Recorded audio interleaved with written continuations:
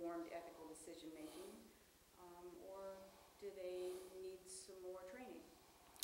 I think any of the sequences students take in college in the field of public relations needs to have a very strong ethics course, and it needs to be taught by someone who has some pretty hard and fast ground rules about what's allowable and what isn't.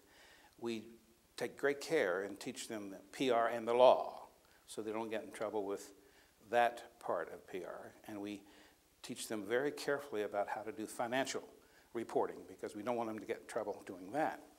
But we lack, I think, lots of times the ethic question of, is this the right thing to do? Is this the right way to do it? Am I doing something good for bad reasons? Or am I doing something bad for good reasons?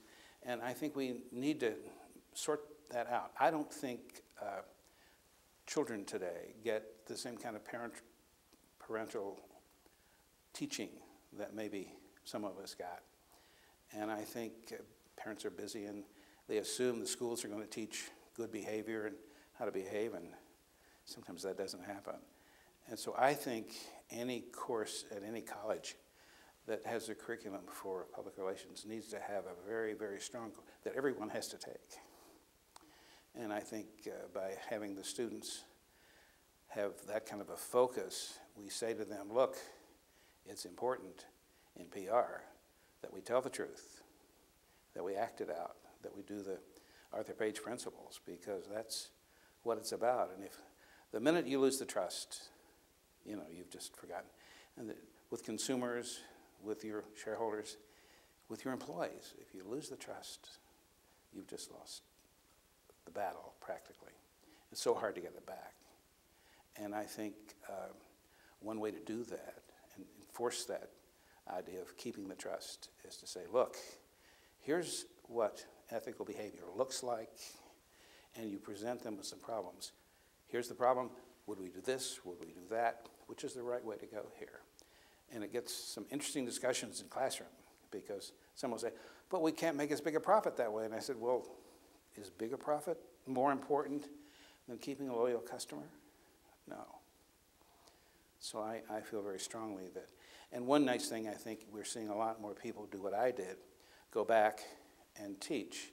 I felt I was giving back. I'd had such good training and such good mentors that I thought the least I can do is go back. And I was offered a semester as a, I love the title, Distinguished Visiting Professor. Oh boy, for a semester at Florida.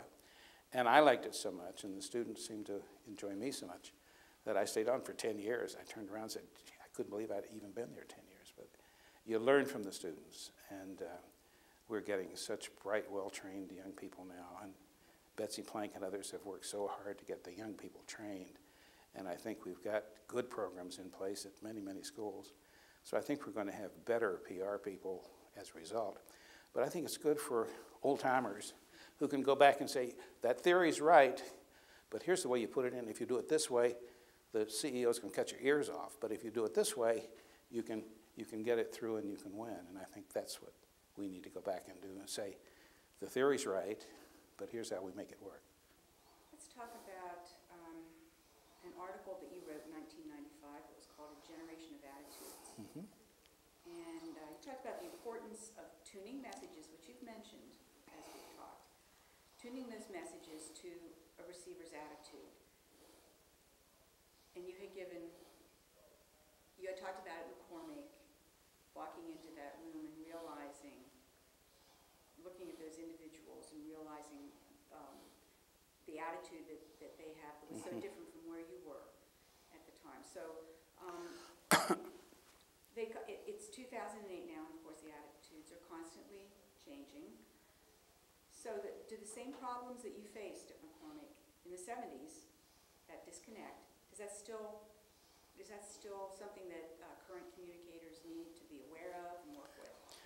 We still have lots of disconnects, and I think because we can communicate so many more and many different ways, we have even more disconnects that we have to try to put together.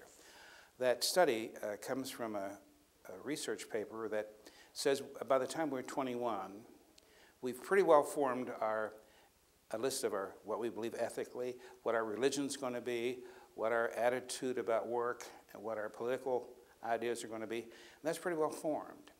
And this study takes the proposition that these attitudes stay pretty consistent through the years, some of them, but some of them don't. And if you look at where we started in, say, the 50s, where the employee said, hey, give me a job, I'll work anywhere, I'll do anything you want me to do, to today, where we've gone through the various me generations and the X's and the Y's and all of those, to now that the employee is saying, hey, you want me to work for you, then you better be loyal to me. You better, do something for me, and what's in it for me? And then we get to, hey, if you say that's true, prove it with how you act. And so we're a lot more demanding, I think. And I think younger generations expect more of companies. I think we're looking at a time when they're worried about what their financial situation is going to be with companies, what kind of retirement plans and those kind of things, much more than we used to. We used to think, hey, if you went to work for a big company, you knew they were going to take care of you, and to take care of your health care and your financial benefits and all that kind of stuff. And nowadays, they have to ask those questions, and we have to make sure we can make the kind of connections and we have to understand that generation by generation, we keep some attitudes, but some other attitudes change. And we're not the same people we were in the 50s or the 60s. And I think that study, which I'd love to do a new update version on, to see really where we are today, because we've about run through the XYZ part. We're in the text. millennials. Text. I think we're in the text thing where everybody's text messaging to everybody. And I think that's a problem too, because when we do messages so fast without thinking about it carefully, we sometimes send the very wrong message that we don't intend to. And I think there's a danger in that speed up of things. We rip off a quick answer, and it's hard to know how it's received, because it might be the right answer, but the way it was done and the tone of it is terrible and sends the wrong message. So I think we have to watch those attitudes carefully.